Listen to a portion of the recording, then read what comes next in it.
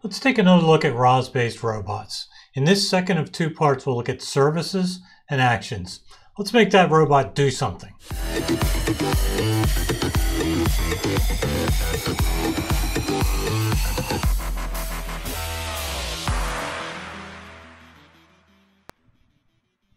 Hi, my name is Sid Faber from the Robotics team at Canonical.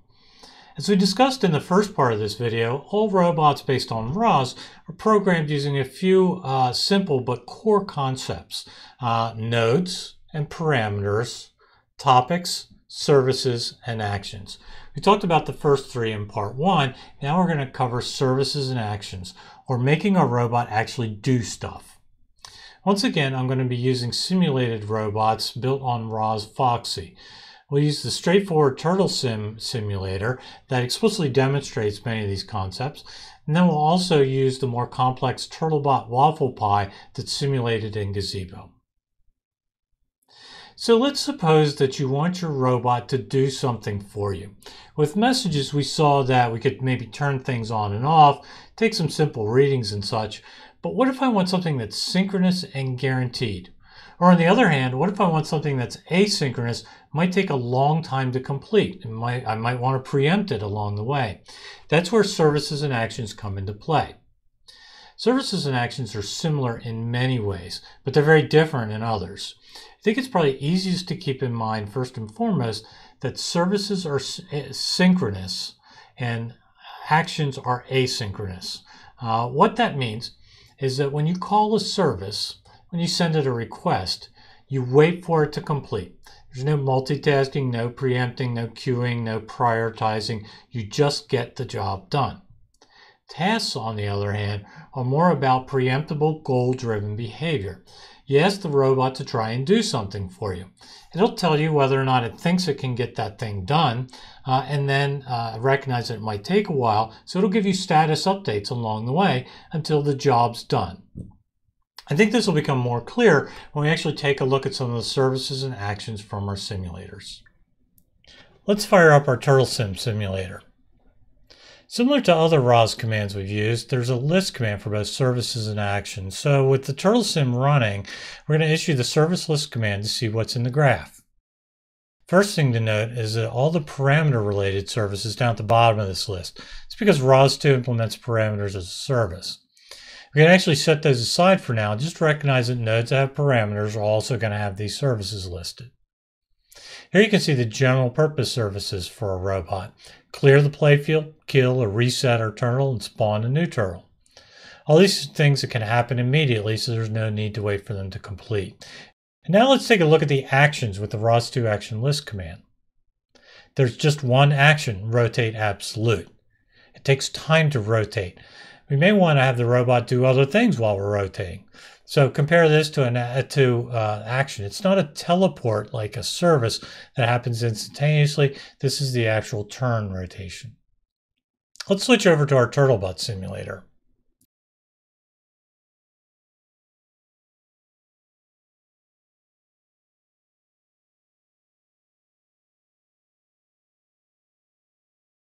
Again, you see a bunch of parameter services here because there's lots of parameters, and most of them are related to the Gazebo simulator. So we can trim that out, and as you see, most of these are simulation related, physics, and so on. However, here we go. There's a set camera info service. This is actually a standard service that's used for, among other things, calibrating the camera. If you're following along using the Turtlebot, you'll see there are no actions. Actually, our basic installation just didn't set them up yet. However, you can dig into the Turtlebot documentation and set up, for example, navigation. That's where you ask the robot to go from point A to point B, and it has to figure out the path. Perfect simulation for an action with a goal and periodic callbacks to update you on status. Now that we've seen a little bit about services, I'd like to try to call one. I want to use a service to spawn a new turtle in the Turtlesim. Each service defines a specific interface type, and that's key to make sure that we send it the right data, a message type, and also to understand the data that we receive back. So that's done by using the service list-t switch, or you could just use the service type command. So I have to send the spawn service a spawn message. But what is a spawn message?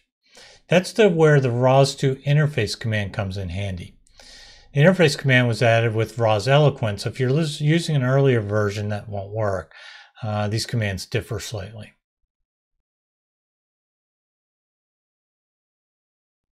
As you can see, the output's formatted in two sections separated by dashes.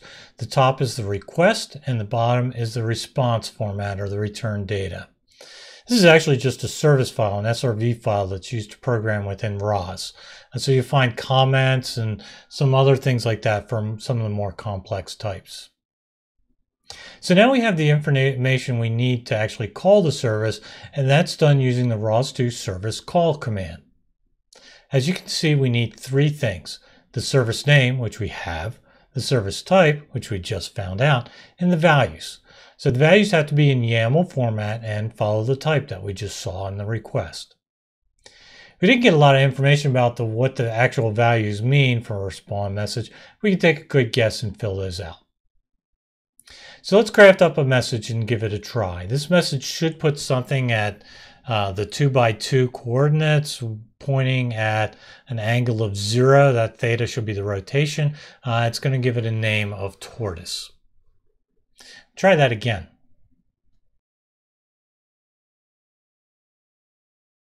Okay, that's interesting. The service returns the name of the newly created turtle as expected. And you can see how the X and Y coordinates work from the bottom left. And the theta really is the angle that in radians actually, where the turtle's pointing. Let's use a service to kill off the two turtles we just created. If we do the same thing by looking at the interface and figuring out the message type, we can actually see that we just have to send the turtle, the name of the turtle, and then it'll disappear from the playfield.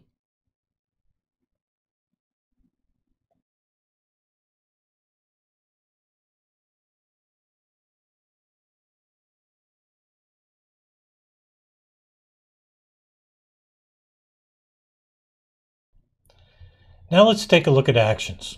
Action calls are pretty similar to service calls, but the syntax changes a bit. As you can see, once we find the type for the action, we need to send it a goal. Once again, the goal is just a YAML message. But what's the message type of this interface?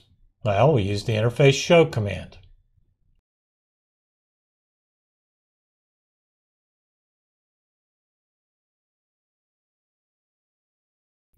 Where the service had two sections, an action has three. It has the request format, and then it has the response to the request. That's what we get back right away once the robot plans how to achieve the goal. But it also has the format of the periodic status update messages. So for our messages, all three of these are in angles and radians, but the name changes between the different message types. Okay, now we have what we need to set a rotation goal for the turtle, so we'll send it out.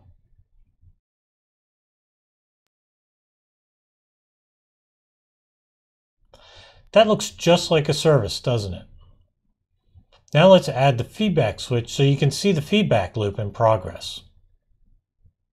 I can cancel this while it's in the middle of turning, and also I didn't tell it how to get to the angle. I didn't tell it whether to go clockwise or counterclockwise. The robot figured that out on its own. You can see this begins a bit of that autonomous behavior. I send the robot a goal. I trust it to figure out how to get to its goal. Well, that works as long as it's programmed well. So that covers the basics of ROS, right? Nodes, topics, parameters, services, and actions. Each of these have interfaces that communicate on predefined message types. But I want to take a second to take a look at one really handy feature of ROS. If you recall, we began this video in part 1 by talking about how ROS creates a graph structure with nodes and edges. Nodes have attributes, which we call parameters. The graph's edges are our topics, our services, and our actions. A cool feature of ROS is that the graph can be ever-changing. We can spin up and tear down nodes whenever we want. The robot can do that on its own once it's set up. Let's take a look at how that works with our Turtlesim. First, see the Turtlesim graph as it exists at startup. I'm going to use the node info command because it pretty much shows everything that's going on in the node. You can see what topics the node subscribes to, what topics it publishes, its service, and also its actions. Now let's spin up a few more turtles on the playfield.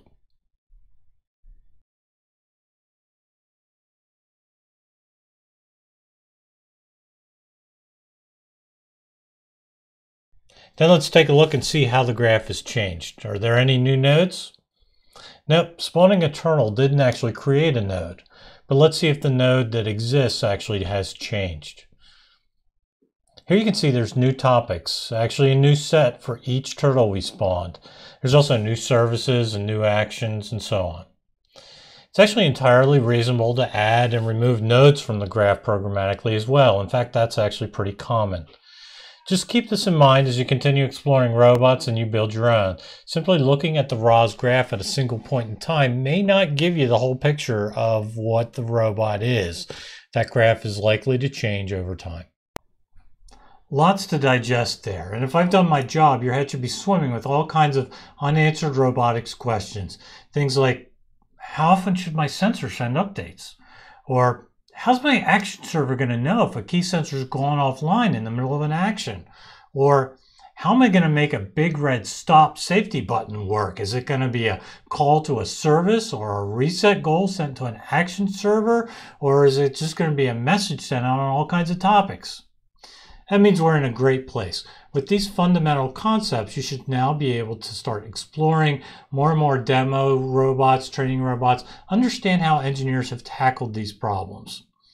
So whether you're working on an airborne drone, a robot dog, a self-driving car, or any of the many, many robots, understand that they can all be built with nodes, parameters, topics, services, and actions. Again, my name's Sid Faber from Canonical. Thanks a lot for watching, and I'll see you next time.